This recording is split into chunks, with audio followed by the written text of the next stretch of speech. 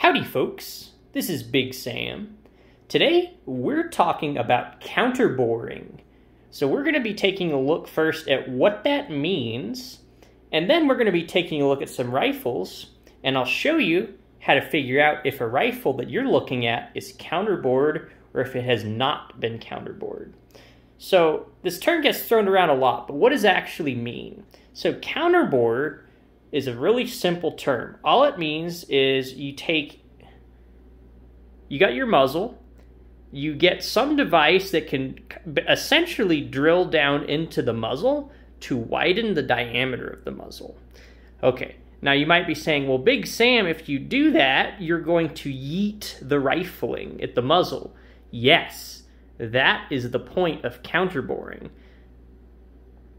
So there's a couple reasons why you would want a counterbore rifle. One is kind of obviously at this point, a worn muzzle, right? So let's say the muzzle has been like just really worn from shooting it a bunch, or honestly, maybe not even that. Maybe it was just abused, and maybe this got dropped against a rock 100 times, and the muzzle all got jacked up, and the rifling at the very end of the muzzle is a little bit messed up. Well, that's going to be a problem because the very last thing your bullet contacts before it leaves the rifling is extremely important.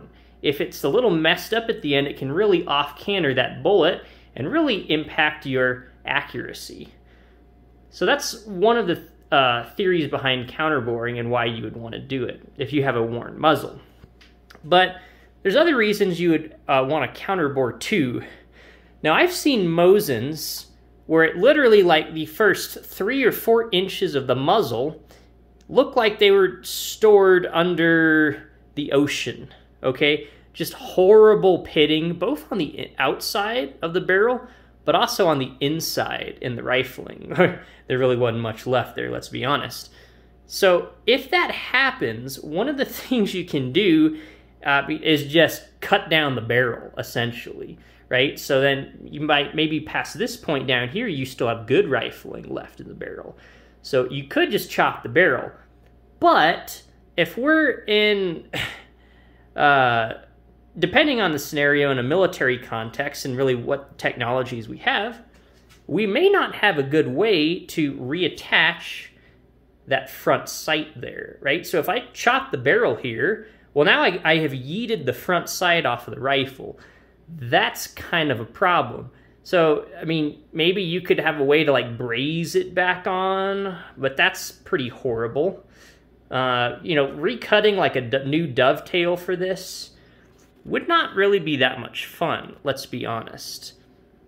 So what you can do instead is just drill down into the barrel, widen the diameter till you get to good rifling again, and then you're home free. Because when you do that, at this whole point now that had a lot of pitting, it's guaranteed now that the bullet is not actually going to come into contact with any of that surface, because it's going to be wider than the diameter of the bullet, significantly. So hopefully that makes sense, but that's another one of the theories behind counterboring is you can get rid of that bad material, and you don't have to remove or chop the barrel, and you get to retain the cool classic look of the Mosin, and you get to keep your front sight. You can still see to hit the target, which is kind of important. Okay, so that's essentially what counterboring is. Now, I get a lot of questions about counterboring, and well, one of the most common questions that Big Sam gets about counterboring is, Big Sam, is my rifle counterbored? So now I'm going to take you through some easy steps to tell if a rifle's been counterbored. And we're going to approach this from a scenario maybe just like you would be in at, say, a gun shop or a gun store. We just have these 3 Mosins propped up against a table here. So we're going to go through and look at each one of these and figure out if these guys are counterbored or not.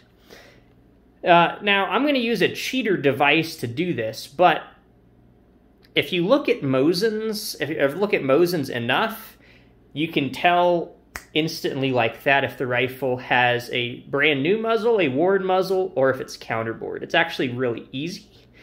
You just got to kind of get used to looking at what the differences are and kind of get a picture in your mind of what each one is. Because let's face it, I'm a visual learner, so I have to actually see what each one looks like. So that's what we're going to do here. So my cheater device that I mentioned is this. A Tula 148 grain full metal jacket, steel case, 7.62 by 54 rimmed bullet. So I guess you'd say cartridge. So we're going to take this guy, we're going to approach our first rifle.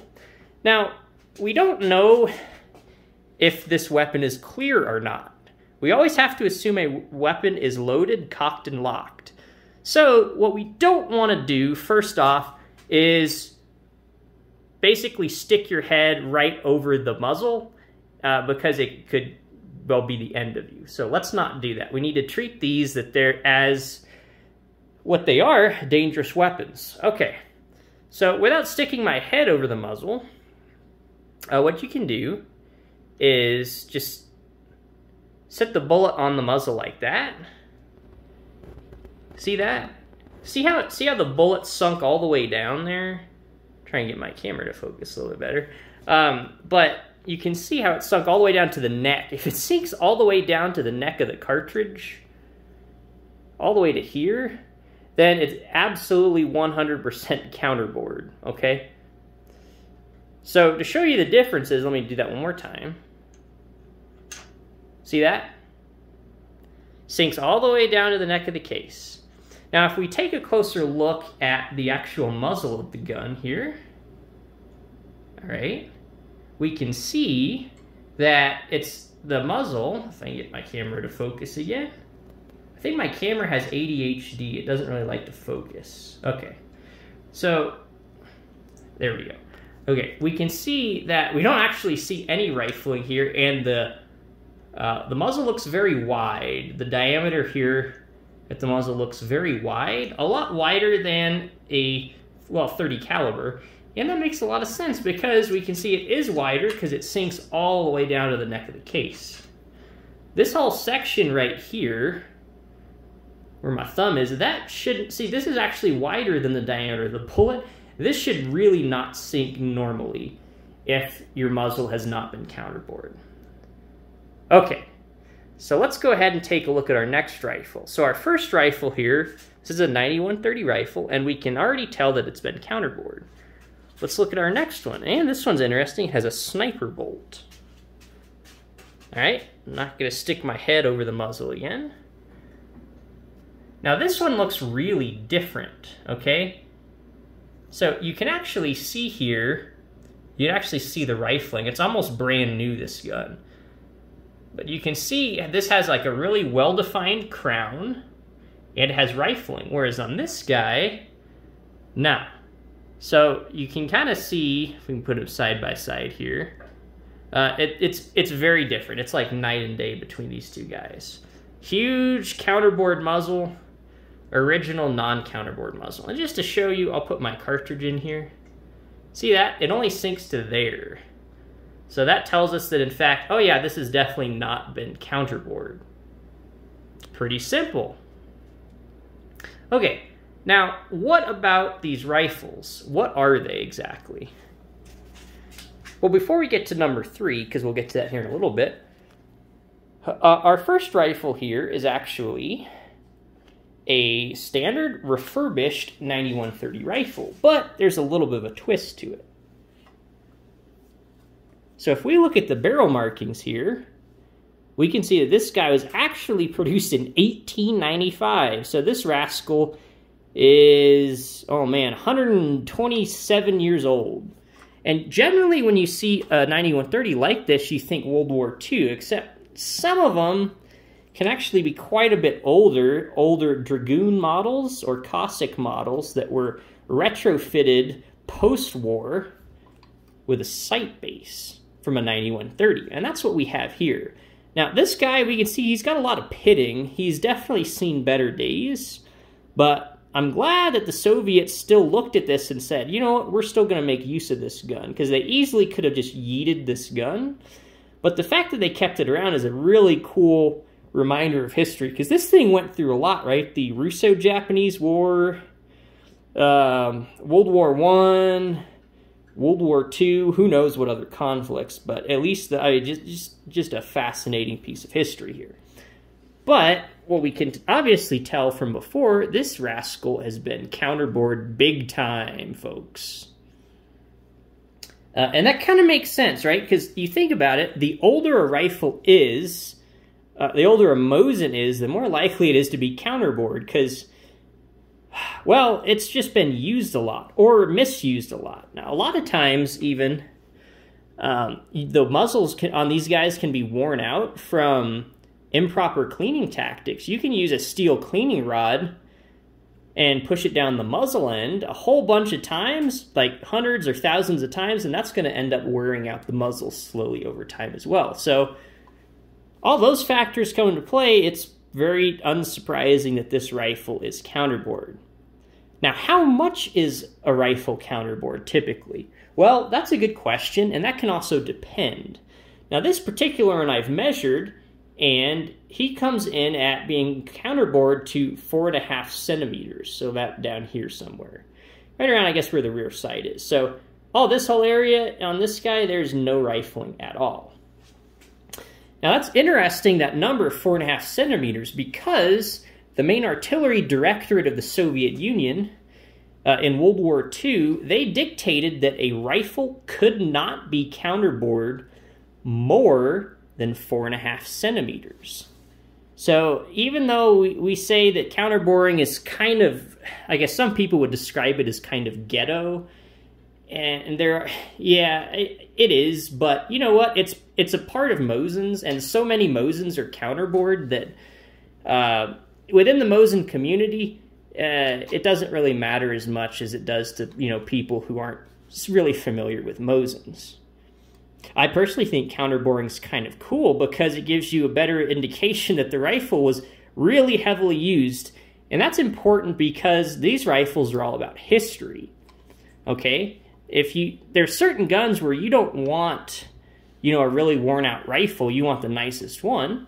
With Mosins, that's not always the case. Again, since the history is such a big charm factor of these rifles, having one that's counterbored is actually kind of cool. Because it's much more likely that your rifle, if yours was counterbored, was used or used heavily in forward combat roles. Not to say it wasn't used in those sorts of roles if it hasn't been counterbored. It's just, again, it's another box to tick. Okay, so counterboring is kind of interesting, but what happens if a rifle needed to be counterbored more than 4.5 centimeters? Let's say during World War II. Well, I think it depends. I think generally what would have happened was the army, the military, the Soviet Union would basically just have removed the barrel and replaced the barrel on something like this rifle, okay? So that's generally what would have happened. However, there are some really interesting cases where 9130 rifles potentially could actually have been shortened and converted into M38 carbines or M44 carbines. It is documented that this was allowed, at least at some level, but haven't really seen too many guns that I can actually confirm that that occurred on, but it is interesting to talk about. Okay, now another thing we want to get to is sniper rifles. So, as you might have seen, this guy is a sniper rifle. So let's take a closer look at this guy. This particular rifle is actually an original PU sniper produced by the Ijevsk factory in 1944. We can see our original serial number for the scope that was on this rifle. We can see there's no more scope. This rifle is actually one of the Samco snipers imported from Yugoslavia, and this was given to them as war aid by the Soviets around probably late of 1944 sometime. Now, sniper rifles are interesting because the Soviet Union absolutely 100% prohibited the counterboring of sniper rifles. Now, this one hasn't even been used, as we saw earlier. Basically, it's like almost brand new. Really well-defined crown, just really nice looking gun overall. Pretty much brand spanking new, baby. Okay, but what happens if you have a sniper rifle that needs to be counterbored, right? The Soviet Union prohibited it. What would have happened was, and we've seen this on some guns, but probably what would happen was it would have been removed from a sniper roll. Okay, but the gun wouldn't have been like destroyed because there exists a thing called the X-Sniper, which you may have heard of. And there are some X-Snipers I've seen where they are counterbored. Now, if you have a counterboard X-Sniper, i.e. a sniper rifle that was then had the holes filled in and then just converted back into a standard infantry rifle, like our first rifle here, if you had something like that, what would have happened was you would have a sniper rifle that was then converted into an X-Sniper rifle. Okay, and then it would have been counterbored. Okay, but what we can infer from that is the counterboring definitely occurred after the rifle was no longer a sniper rifle anymore. So if you have a sniper rifle that's been counterbored, one, either it's a fake, and it's already sort of likely because most Mosin sniper rifles you come across are a fake, but it could be a fake, or it could be an original sniper rifle, like this guy here, that was extremely worn, and then it was counterbored, converted back into an infantry rifle, a 9130 rifle like our first rifle here, and then once all of that was happened, right? So go back again. We have it counterboard, and we have an X-Sniper gun now.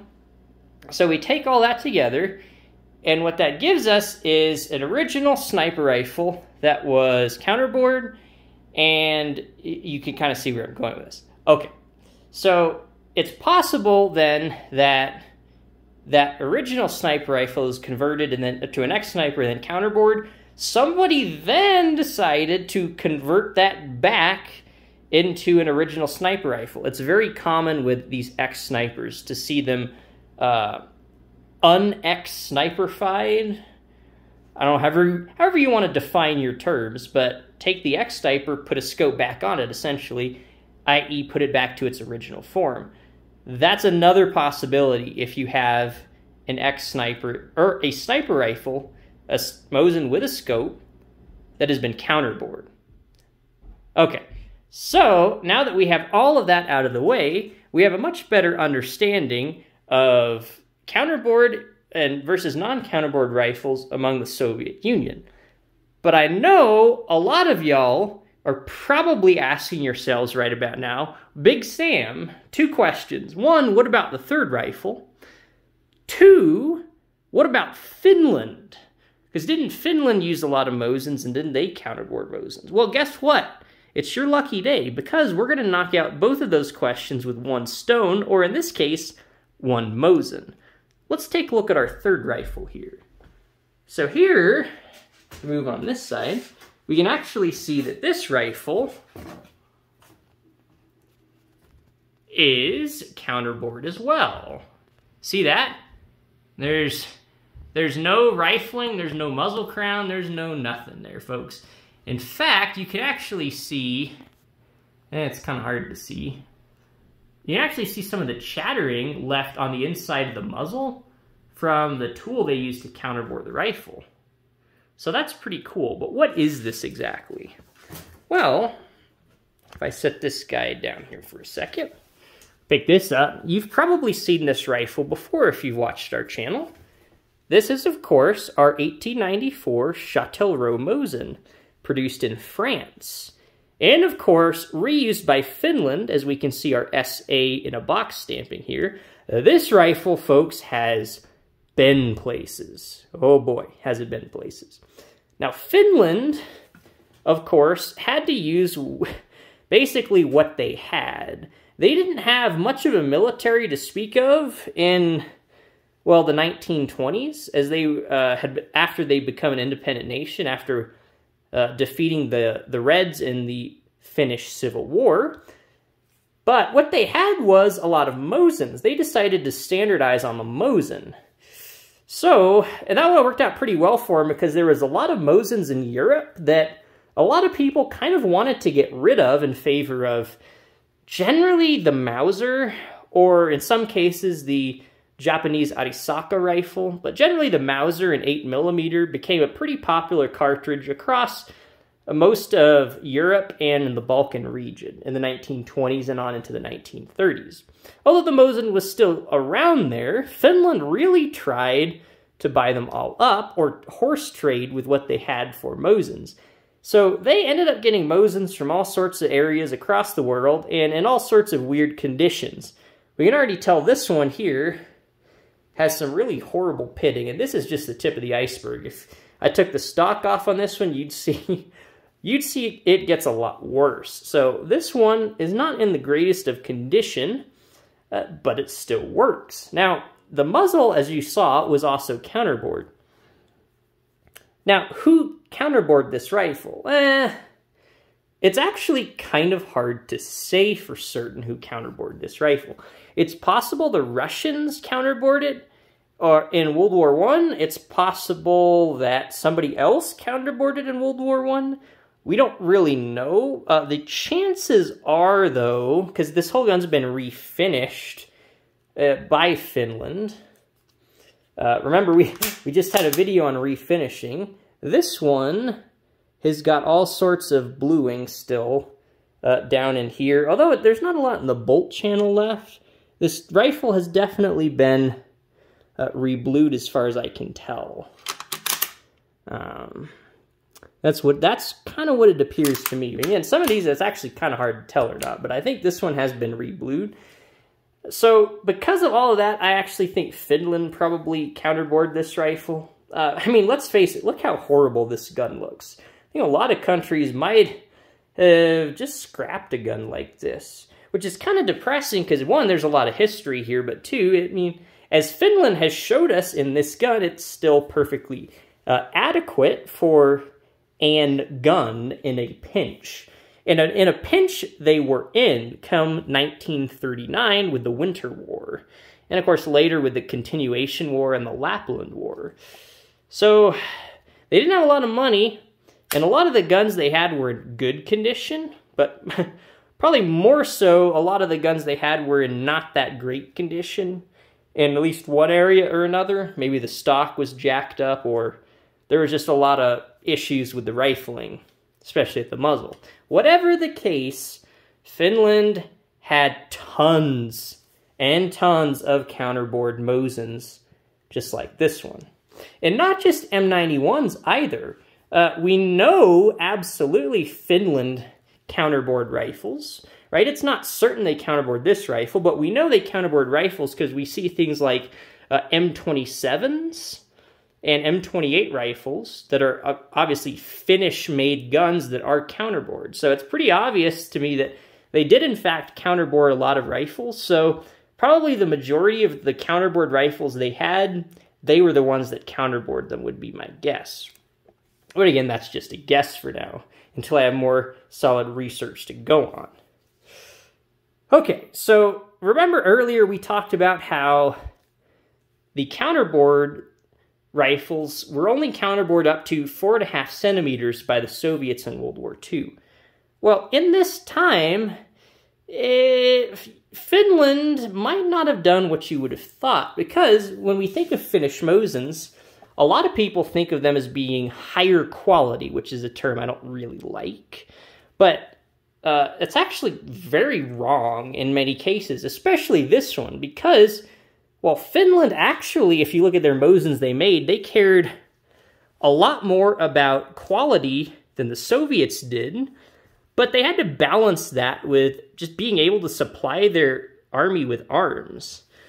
So you end up with a weird scenario like this rifle demonstrates, where the Finland had a lot of really nice brand new guns essentially, but they also had a lot of guns like this where they were so counterboard, the Soviets would have looked at it and said, no, this is not good. This is far too counterboard. We can't use this barrel. It needs to be replaced. That's pretty much what they would have said to this. In fact, they probably would have just reused this receiver and built a 9130 off of this receiver if they actually got a hold of this rifle. So I'm glad they didn't, and I'm glad we still have this cool rifle in its mostly original state, preserved for future generations. So that's cool. There's our finished renumbered sight base here on the right in meters, but this one is, I think I measured this one and it's counterbored like over, I want to say like 6 centimeters. I mean, it's pretty impressive how counterbored this rifle is. So again, Finland used, well, they worked with what they had, and this rifle is what they had, and well, they worked with it, as we can see here. All right, so now how do you measure how counterbored a rifle is? Well, the way I would recommend doing it is the same method I recommend for cleaning Mosins. You want to get a carbon fiber cleaning rod, okay? Not a steel one. Not this cleaning rod. This cleaning rod right here on these Mosins, these are for show. I do not ever recommend using these for cleaning. You can, but you know, I wouldn't make a habit out of it. If you shot corrosive ammo and you're in a pinch and you just need to clean out the corrosive salts or something, yeah, that's fine, but I wouldn't make a habit of it. Instead, use a carbon fiber rod, both for cleaning and for checking the counterboredness of your rifle. Carbon fiber rods are great because they're not that expensive. They're a lot cheaper than a rifle is, folks, and it's not going to damage your gun at all. So what you do is, again, don't stick your head directly over the gun, but you're going to get a rod and stick it down the muzzle. And you're kind of going to drag it along one side of the muzzle, or inside the rifling, excuse me, and push it down until you can kind of feel it reach rifling. Now, sometimes there'll be basically a step where it immediately goes from no rifling, large diameter, to smaller diameter rifling. So that step, and you'll feel that. Now, some of these, though, are a lot more gradual, right? A lot more gradual shaped on the inside. So you kind of have to just feel around a little bit. Again, you got to get used to it, but you can get used to it. And just stick it down until you feel rifling, and then keep your finger there, then pull it out, and then you measure that length, and that's how counterbored your gun is. Now, a lot of people have more questions about counterboard, and we're not going to get to them all today, but another one that comes up is, you know, does it make my rifle worth less, or is my rifle not desirable, or is it less desirable because it's counterbored? Generally, no, okay? Remember I said earlier, Mosins are weird. And people that like Mosins, in this community, we kind of all understand that a lot of Mosins are counterbored. That's the way they are. So if your rifle's counterbored, generally it won't hurt the value that much. Now, if you're shopping for one, if you can get a really good deal, if it's counterboard, who cares, right? If it's pretty high up on the spectrum of Mosin prices and it's counterboard, you might want to just keep waiting, because if that's something you really care about, you could probably pretty easily find another Mosin that's not counterboard for the same price. Again, it's kind of personal preference, and maybe you're interested in more of the history and you want to go with a counterboard gun, well, that's fine too. But just my 2 cents. Now, finished Mosins, again, are really weird. A lot of these rifles are counterbored. So if your rifle like this French Mosin, is counterbored, nobody really cares all that much, because French Mosins, in general, are pretty scarce. So if you find one, they're almost always counterbored. So it doesn't really hurt the price, because the large majority are counterboard. But if you find a French Mosin like this that's not counterboard, that's actually going to make it worth an even higher premium, because that's very uncommon.